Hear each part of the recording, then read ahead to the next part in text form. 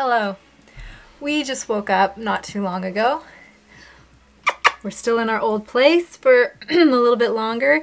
You might have noticed some progress with the art's not on the walls anymore. We've actually started packing this week. If you're new here, this is Bruce. And we're moving soon. Today's video, as you can probably tell from the title, I am going to end this dispute once and for all about side parts and middle parts, because I am of the old generation, apparently, but I am, obviously. I'm a millennial, and the day I was born, I had a side part. So this is the thing I don't understand about the side part versus the middle part thing, because some people are just born with side parts. It's not a choice. I'm gonna take my glasses off. So I was never provided the option of choosing to have a middle part. And I never thought about it much as a kid growing up. My mother has a cowlick in the front. My father has a cowlick in the front. All my siblings have the widow's peak.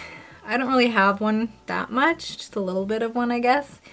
And we all have side parts. Nobody parts down the middle of the 5 people that I'm most closely related to. And I just woke up. This is my hair. When I take it out, side part. My hair has always parted to this side. You see right there? It just goes there. If I'm feeling extra spicy, sorry Bruce, I can flip my cowlick to the other side and it gives it a lot more lift. But I cannot part it down the middle. And I did, in my younger years, attempt to have bangs. And I don't know if anyone's ever tried to do bangs with a cowlick in the front of their head. Basically, your hair just goes like that. It sticks right up. And I also did try to do a middle part when I was in my teenage years, because back then it was cool too. But you just get this. I have a huge bump going up and over on this side because my hair does not want to ever lay flat down. And then this side kind of just goes like that because it's used to being.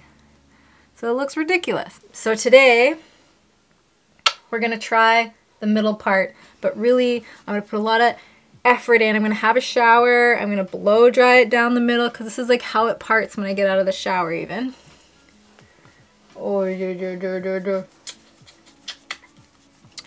I'm going to do everything I can in my power to create the most sleek and smooth middle part you've ever seen. And we'll see how I look. If I look younger and cooler, or if I look ridiculous. Yeah, so, oh, look at him, he's tired. Woos, are you tired? Oh.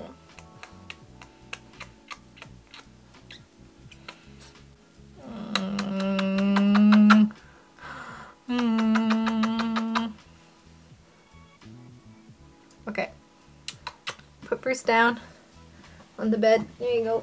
Just to further cement home that I don't do a middle part well, I've even tried, this is just dry hair, how it naturally is after I've washed it, and I try to go down the middle.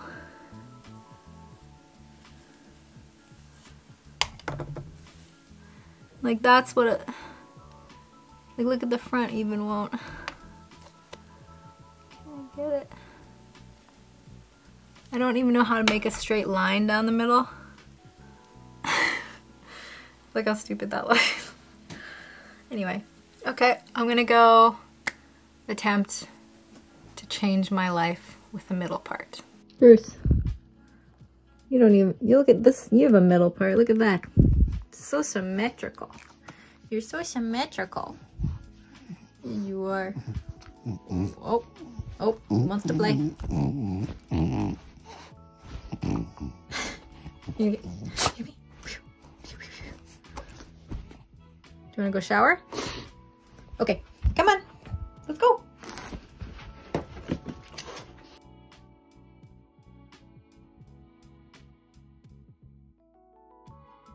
Okay, so I got out of the shower, washed, shampooed, and you can already see when I pull my hair out of the towel that I already have a side part.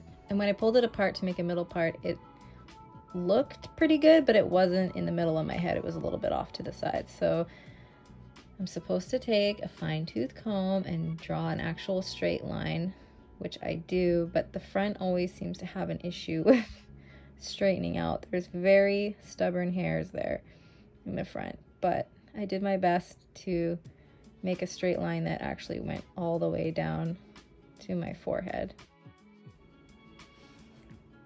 Ta-da! And so for blow drying my hair, I decided I was going to section off each side to try and maintain that middle part so I wouldn't have to keep redoing it again because hairs keep trying to flip to the other side constantly. So I combed it out and then just did a little braid on one side just to try and keep the hairs from rebelling back to their homeland. And then I got down to work blow drying, which takes a long time with my hair. It's getting pretty long thanks to the pandemic. I haven't had a haircut for probably almost a year and a half. I have one scheduled for my birthday coming up. I usually always schedule a hair appointment on my birthday because it's like my little treat to me. And I also decided to run a flat iron through my hair because I haven't blow dried my hair in quite a while and it was very poofy.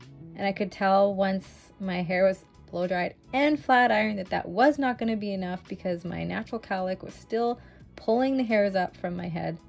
So I put bobby pins and a barrette in my hair on the part that was really lifting up in hopes that, because my hair was still a bit warm from the heat, that as it cooled, that it would lie flatter. And yeah, that's my attempt. It took me a good 20 minutes, so hopefully that's good enough. Okay, so here's the moment of truth. As you saw in the bathroom, I put some clips on just to like really hold it down because this side really wants to like lift up. So I did my best, and I also added some like smoothing spray to it, which actually I realized was primer that I should have, like heat protecting primer that I should have put on before I blow dried and flat ironed my hair, but you know, live you learn. So I'm just taking out the bobby pins, and yeah, I wanted to put the full effort in. You know, I didn't want to, you know, try and manipulate anybody by not at least adding some mascara to my face and cute outfit. But here's what a side part looks like. And I decided to flat iron just because my hair, I haven't blow dried it in a long time and it gets very like poofy on the bottoms. So ta-da, here we are, middle part. It takes a lot of work. This would definitely not happen naturally with my hair, so all the effort that you just saw is what I would need to do in order to maintain it, or at least maybe train it to not go to this side. So what do you think? I think it looks weird. I think that I look like I have a flat head. And I guess maybe I've just adjusted to that side part life, you know? The side part life chose me. I did not choose the side part life, but it is what I have had my entire life. So comment below and let me know. Side part, middle part. What do you think? What do you think about this whole argument anyways? Do Gen Z people not understand that people have genetics that make them have cowlicks and you can't always have a middle part and not everyone's born that way? And I'll show you just how easy it is now to go back to my side part, which I think personally looks better. Okay, one final look, middle part, tucked behind my ears, kind of holds that part down a bit better. Bruce, what do you think? And back to the side part. Just like that, all that work is undone. And we're back to a side part. What do you guys think? This is the familiar look here. What do you think? What do you think? What do you think mom looks better with?